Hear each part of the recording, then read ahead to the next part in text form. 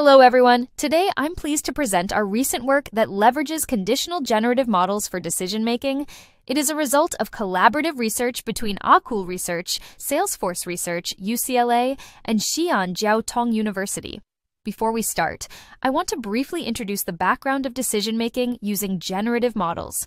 Decision Transformer and Concurrent have popularized the research agenda of decision-making via generative modeling. The general idea is to consider decision-making as a generative process that takes in a representation of the task objective, such as the rewards or returns of a trajectory, and outputs a representation of the trajectory, such as the states or actions. A key distinction between stepwise rewards and returns is that rewards are defined at each step, which can be notoriously difficult to label. In contrast, the return is cumulative, providing a single value for the entire trajectory. In the classical decision-making literature, this process is achieved through two interweaving processes: policy evaluation and policy improvement. Policy evaluation promotes consistency in the estimated correlations between trajectories and returns. In the Decision Transformer, this is realized through maximum likelihood estimation of the joint distribution of sequences and return to goes, whereas the return to goes is the summation of the rewards from the current time step to the future. Policy improvement shifts the distribution to enhance the expected returns. In Decision Transformer, this is naturally achieved since the policy is a distribution of actions conditioned on stepwise return to goes. In this work, we focus on the problem of planning. Among various ways to identify planning as a special class of decision-making problems, we pay particular attention to its data specification and inductive biases.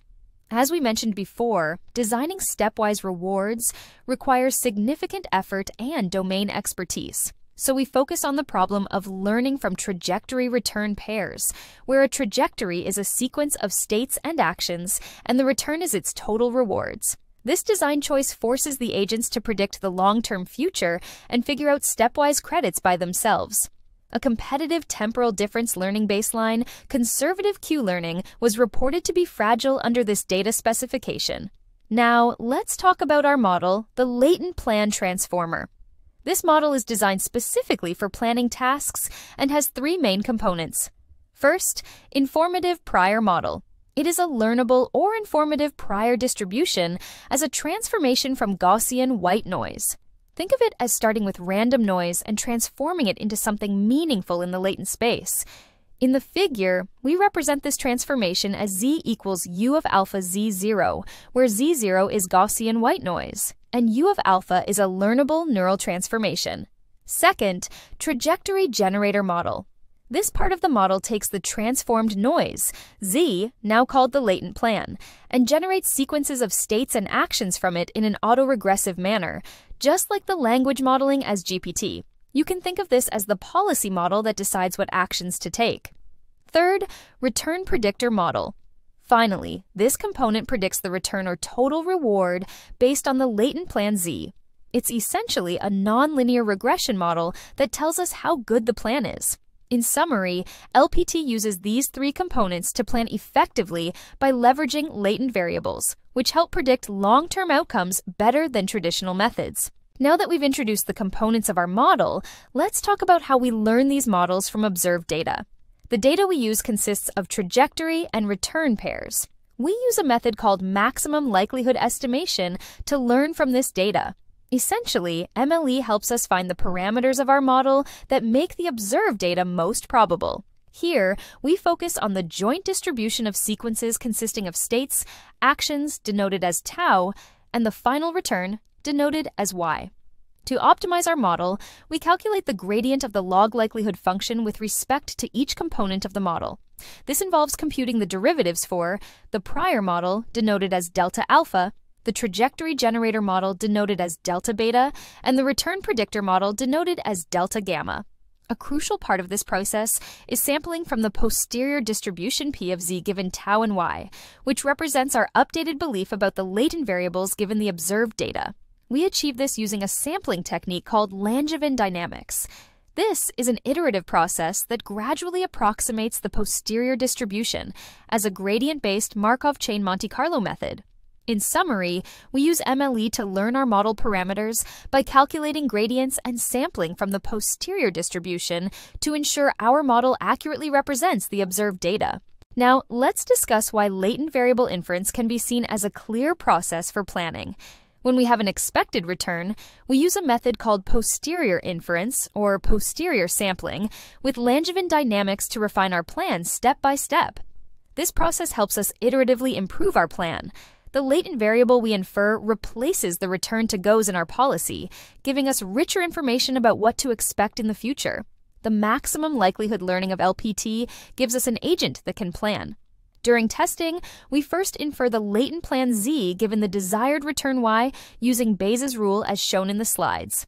This posterior sampling is achieved using Langevin dynamics, and it's obtained before the policy execution, aligning with our intuition that planning is an inference process. Additionally, inspired by classifier guidance in conditional diffusion models, we introduced a method called exploitation-inclined inference, or EI. This method uses an extra guidance weight to balance between exploiting known good strategies and exploring new ones. This sampling technique is a form of mode-seeking sampling, which ensures that our plans remain consistent over long periods.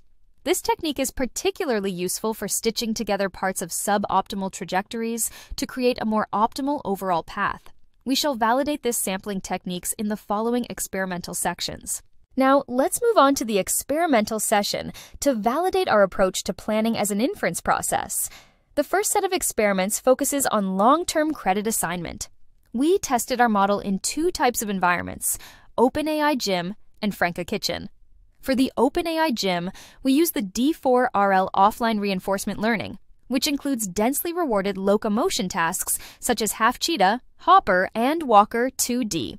We tested our model on medium and medium replay variants. In the Franca Kitchen environment, a Franca robot with 9 degrees of freedom interacts with household objects to achieve specific configurations. We focused on 2 datasets, mixed with non-task directed demonstrations and partial with partially task directed demonstrations. Long-term credit assignment with repurposed offline RL datasets is crucial for effective planning. This process involves assigning credit to actions and decisions that contribute to long-term outcomes, which is essential for improving policy and planning performance. Our experimental results show that even when using the return, which is a single value for the entire trajectory, our model performs comparably to, and sometimes even better than, strong methods that use stepwise rewards.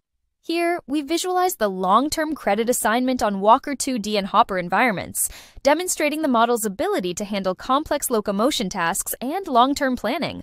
Trajectory stitching is a key feature of the Latent Plan Transformer. This slide shows visualizations of trajectory stitching in the Maze 2D environments medium and large, highlighting the model's ability to combine parts of suboptimal trajectories to reach much further. Maze 2D is a navigation task where the agent must reach a fixed goal location from random starting positions. The agent receives 1 point when it reaches the goal. We conducted experiments on 3 layouts: Maze, medium, and large, each with increasing complexity. The training data for the Maze 2D task contains only suboptimal trajectories from and to randomly selected locations. In the visualizations, we compare trajectories sampled from the training data on the left side with those generated by our model on the right side. In the training data, the trajectories are generally short and often do not reach the goal. However, our model stitches together different suboptimal trajectories to achieve the goal, which can be seen on the right side of the figure. This task is quite challenging because it requires the model to combine different suboptimal paths to achieve better outcomes compared to the training data. Our results demonstrate that LPT can effectively stitch these trajectories to reach the desired goals, even in complex environments. This slide shows performance metrics for different tasks, including Maze 2D medium and large and AntMaze UMaze. Compared to other methods, our model achieves state-of-the-art performance. With mode-seeking sampling or exploitation-inclined inference, our model performs exceptionally well. This slide also includes AntMaze, a locomotion, and goal-reaching task with extremely sparse rewards. In AntMaze, the agent receives a reward of 1. Only if it reaches the target location. Otherwise, it gets 0. We used the UMaze and UMaze diverse variants for this task. Ant Maze is more challenging than Maze 2D because the agent in Ant Maze has more degrees of freedom. This makes it more difficult to navigate and reach the goal compared to Maze 2D. We'll show you some visualizations of our model's performance on these two tasks in the next slide. Here are further visualizations of trajectory stitching in the Ant Maze UMaze environments, demonstrating the versatility and effectiveness of our proposed model. From these visualizations, you can see that the agent starts by taking in the return as input to generate a plan through posterior sampling.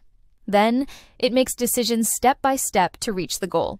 This process highlights how LPT effectively plans and navigates through complex environments to achieve its objectives. Connect 4 is a tile-based game where the agent plays against a stochastic opponent. At the end of an episode, the agent receives 1 point for winning, 0 for a draw, and -1 for losing. In a stochastic world, adaptable planning that can handle unforeseen noise is crucial. Previous research discovered that the performance of decision transformers degrades in stochastic environments due to overfitting to specific contingencies. We examined the performance of the Latent Plan Transformer and other. Connect 4 is a 2-player game where the opponent makes adversarial moves to disrupt the agent's plan. As shown in this video, the red is the system, and the yellow is our learned agent. Our model tries to beat the system is this game. Meanwhile, as shown in the table, LPT achieves the highest score with minimal variance. The ESPER baseline, which is also a latent variable model, uses an adversarial loss and a clustering loss in the latent space. LPT's performance, on par with ESPER, suggests that maximum likelihood estimation with a more flexible prior can be equally effective. In conclusion, we propose the Latent Plan Transformer, a novel generative model featuring a latent vector modeled by a neural transformation of Gaussian white noise, a transformer-based policy conditioned on this latent vector, and a return estimation model. LPT is learned by maximum likelihood estimation, and posterior inference of the latent vector provides richer information about the anticipated future. LPT demonstrates competitive performance in various tasks, including Jim Muhoko locomotion, Franca kitchen, goal-reaching tasks in Maze 2D and Ant Maze, and a contingent planning task, Connect 4. These empirical results support that latent variable inference can enable and improve planning in the absence of stepwise rewards. Thank you for your attention.